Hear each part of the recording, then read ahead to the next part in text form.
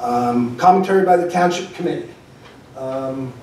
Ms. Johnson. Yes, I would like to start by saying that I do agree with Ms. Wilson on one thing, and that is on the identification of the property as opposed to simply by lot and block, because I actually had to go look it up and make sure that I understood what it was. Is there any particular objection or reason why we can't identify the property by some name that would be better identifiable? I think she does make a fair point. Okay, thank you, Mr. Mills. I just wanted to applaud all the firefighters for coming out in support of PJ Esposito. He's a great guy and a wonderful, comes from a wonderful family, got a wonderful addition to our firefighting community. A quick thank you to Tom Luby on the Board of Adjustment. He served for, I'm not sure quite how many years, but many years. And he has moved to Randolph. We all very much appreciate Mr. Luby's many contributions, and we'll miss him on the board. And since this is the last meeting before the election, and this is being televised, I would like to say, for whoever listens to it, don't not vote. You know, I'm not going to take any political stance here one way or the other, but voting is just so important. You know, who you vote for is your business behind the curtain, but we had a 20%, maybe less than 20% turnout in the primary, which is disgraceful for this great nation. It really is. So I hope everyone comes out and votes and does their duty in that respect. Thank you, Mr. Mayor. Thank you. Mr. Nunn.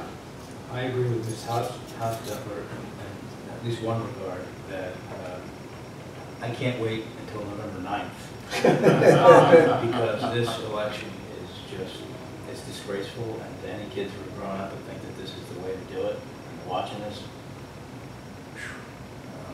every 4 years I get excited to watch the news stations and debates. Not this year. So thank you for your comments. I'm sorry that to some extent you were cut off because you discussed things that maybe can't be discussed in this forum, but I certainly do agree with you about the level of rancor at the national level. And that'll do it for you? Yeah, Mr. Sisson. I'll do it. Thank you, Mr. Mayor. Yes, I want to congratulate Tom Luby for his years of service in the Board of Adjustment. He was is a fantastic guy, and I know working with the Board of Adjustment on a couple of properties over the years, he was always so well prepared and so meticulous in his preparation to hear the matters before him, and we will definitely miss him on that level. I just wanted to point out PJ Esposito tonight, congratulations on becoming a career firefighter, but I don't know if everybody caught this, but the junior firefighter program, which was started a few years ago, was something that Philip, or PJ, participated in. It's a program that you can start at the age of 14. Between the ages of 14 and 16, you can actually be at the firehouses and learn about how to become a fireman, what the requirements are, and then at the age of 16, you can go to fire school and then get an opportunity to finally ride on the trucks when they go out to calls. So it's a great program. I hope more young people take advantage of that program, because that program, as you can see, builds for our career and our volunteer firemen in Morris Township, which we're very proud to have 5 active firehouses. So congratulations to PJ, and thank you, Mr. Mayor. Thank you. Mr. Mancuso. Thank you, sir. I also reiterate the congratulations to Mr. Esposito. It's just wonderful to see the show of support that he had here with all of his now fellow firefighters. I also go back to Louise's point about don't forget to get out and vote. It's very, very important. It's critical.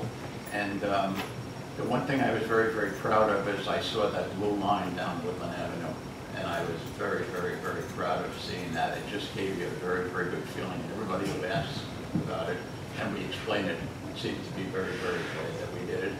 And fourthly, Tom Luby, as well as being a member of the Board of Adjustment, has been just a great friend and a good person who everyone in the township really cares about and turns to for guidance, etc. So we're going to miss him a lot. Thank you. Thank you. Just a couple things, not to reiterate what's been said, but you know, again, Tom Luby, I'd be remiss if I didn't wish you know, Tom well and his new move off to Randolph, and we'll certainly miss him. And again, congrats to PG Esposito. Two other items. Number one, leaf collection is, as we all know, is beginning. Just make sure we try to keep leaves from entering into any of the storm drainage systems. You know, to make sure when you put them out at the curb, they're supposed to be on your property, and if they're not, make sure you don't clog any of the storm drains. Flu clinic here at Town Hall on October the 25th, November the 4th, from 1 to 3 p.m. as a reminder. And then lastly, I just really want to reiterate to the public again that and I'm going to have a Mr. Mills comment because I really feel it's important, and the accusation that was made was certainly unfounded, that we make backroom deals and we talk about stuff that should be talked about in front of the public in the back room. And we should bring out the stuff that's talked about in the back room to the public, quote, unquote. What is done and talked about in closed session, again, contracts, any litigation, property acquisition, and personnel issues. Information that cannot be talked about in the public. Mr. Mills, is there anything that we ever talk about? And I know because I wanted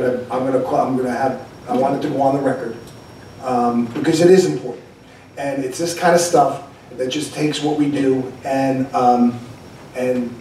basically just buries it and gives it a bad name. There is nothing that is negotiated or talked about in the back room. So if you wouldn't mind, Mr. Mills, and I know there are specific laws that are on the books that delegate what we can and cannot talk about. Is that correct? Yes. If you wouldn't mind just kind of on the record ensuring that we adhere to every letter of the law. I'd be delighted. The regulation that the mayor is talking about is known as the Open Public Meetings Act, and it basically provides in the affirmative that everything the governing body does must be discussed in, I'll use Ms. Wilson's word, a transparent manner, which is to say in front of all of you. There are, however, certain exceptions which deal primarily with things where they either could prove embarrassing to affected individuals, which is personnel, perhaps a disciplinary matter, perhaps, or could otherwise prove advantageous to the municipality, for example, a contract negotiation with a local union or a contract negotiation potentially with a vendor, or the possibility of acquiring a piece of property where if word became out amongst the public, there could be a scramble to obtain a piece of property to the disadvantage of the municipality. Four basic categories of exceptions that Mayor Caffrey outlined that provide for the discussion of those matters in closed session, subject to the ultimate caveat that the public be made aware of the actions to be taken at the appropriate time, meaning when, at such point, that the necessity of the lack of transparency has been transcended. So it's my job to be, if you will, the gatekeeper. I try and exercise it as best I can. Do I miss some? Probably, but they're minutiae and of no great moment. But all significant conventions are always observed, and of the other town that I represent and this town, both governing bodies are very sensitive to the need to keep things out in the public venue. So we do our best. Thank you. I just wanted to get that out on the record to ensure to the public when our transparency is questioned that we are adhering to every letter of the law. So on that note, I have nothing further.